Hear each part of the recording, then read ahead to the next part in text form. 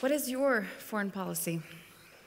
If you're in this audience, you're probably thinking about Canada's foreign policy.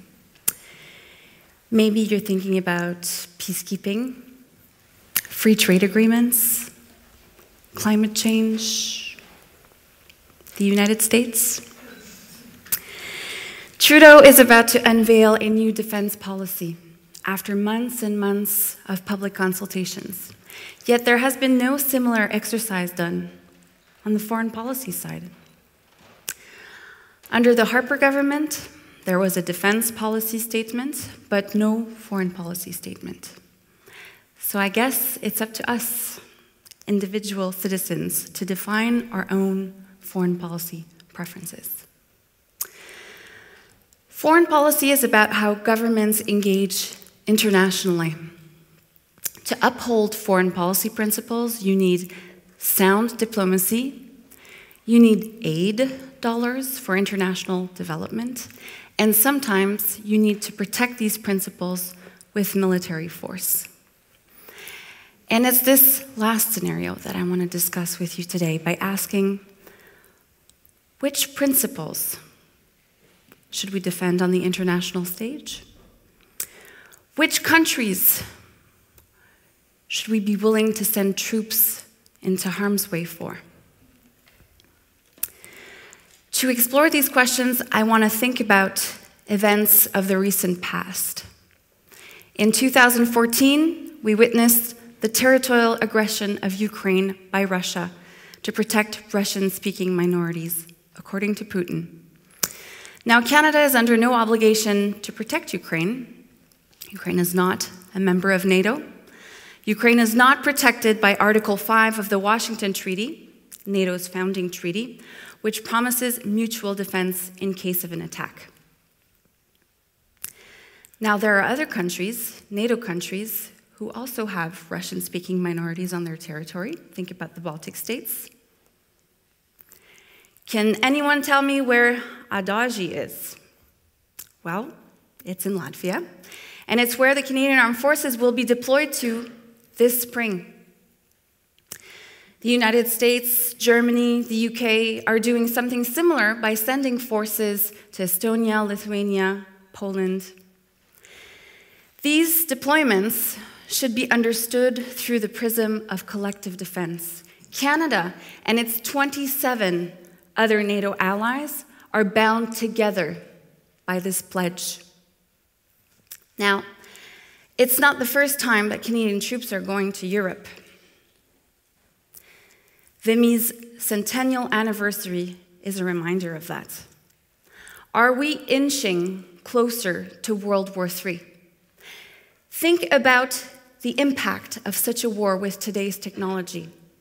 Armed drones, smart bombs, stealth fighters, and of course, nuclear weapons are still around.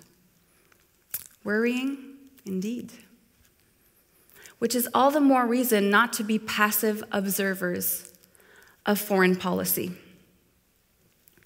NATO allies, including Canada, have been used to following the US lead for so long, but now with an ill-conceived grand strategy under President Donald Trump, look no further than Twitter, it's time for Canada to start identifying foreign policy priorities and defense capabilities to match. And they go hand in hand, by the way. Our elected officials are meant to identify foreign policy priorities, and these priorities are supposed to shape the types of defense capabilities that we need. But how do we know where to invest if there are no clear foreign policy objectives? How do we know what to buy with our hard-earned dollars when budgets are always so tight? In the military, at least, there are forecasting exercises to help us think through these questions. By comparing alternative scenarios, we're able to identify potential missions, defense capabilities, and training requirements. Now, I've had the opportunity to take part in these forecasting exercises with both the Canadian Army and the US Army, and I always learn a lot. They go a little something like this. I want everyone here to imagine two alternative futures. The first one, which we'll call the perfect green world, is a world where technological innovation is supporting economic growth in a sustainable way, and the world's problems are addressed by states working collectively. The other world we'll call the hopeless world. And in this world, there's acute resource scarcity. There are pockets of instability in every single region of the world. And there's profound distrust between states, which makes international cooperation almost impossible. In this world, Canada is targeted by resource-starved adversaries. Let's face it, Canada is rich but vulnerable. And in the hopeless world, Canada cannot rely on Uncle Sam, the bodyguard. By contrast, in the perfect green world, Canada is primarily focused on upholding international institutions and international law. The Canadian Armed Forces would be called upon to respond to environmental disasters and humanitarian crises. So we would be primarily focused on disaster assistance, much like they did 2 years ago in the Philippines. Under that scenario, the military needs a diverse toolkit, needs to work very closely with other government partners and NGOs. But you do not need a very large military force, and you certainly do not need a fifth-generation stealth fighter jet. But you better hope and pray that the world does not change. In the hopeless world, Canada is being targeted because of its abundant resources, water, and breathable air. Remember, this is a world where there is competition between states. These states pursue their very narrow interests, and where resources are rare and extremely valuable. Under this scenario, Canada would need a much more important land component to protect critical infrastructure and coastlines, a much bigger naval presence, perfect surveillance across Canada's very vast territory. Canada would need probably to triple its military at least, and to invest in high-tech weapon systems. Does this sound expensive? You bet. But Canada would be facing a threat to its core interests, its sovereignty, its territorial integrity. Now, the point of comparing these two worlds is to understand that international events evolve really quickly and that they are very often outside of your control. The rub is that procurement cycle, meaning the time between when you identify a capability that you need, then you buy it, and then it becomes operational, can take decades. And because we cannot afford to be reactive, we hedge our bets. We try to find the overlap between the perfect world and the hopeless world. In both worlds, you need a respectable,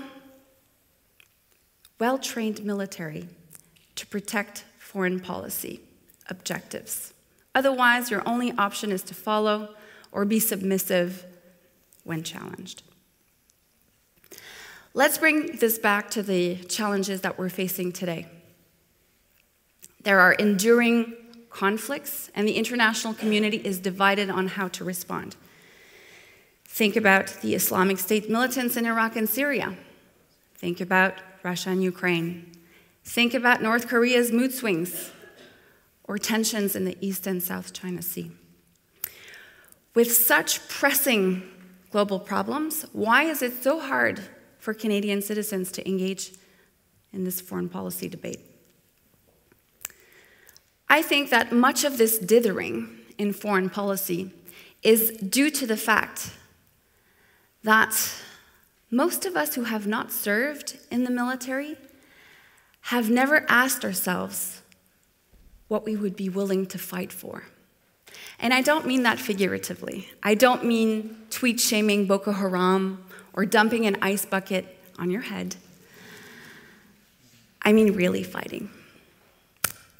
Fighting knowing that you might die in the process. So I want to go back to the questions I posed earlier, and this time I want us to think about it on a more personal level. What would you be willing to fight for? Which principles would you be willing to die to uphold? And which countries deserve the protection of those security assurances? When you put it in those terms, foreign policy becomes a high-stakes game. And this brings me to my last point. I believe that military interventions should be as costly as possible. Not because we want to mismanage or waste money, no, but because it should imply a sacrifice. I'm very partial to the argument that when we borrow money to fund wars, or when we rely on an all-voluntary professional military force to do the fighting, the average citizen does not feel the cost of war. The average citizen does feel the cost of war when we're doing the fighting, or when we're feeling a significant financial strain.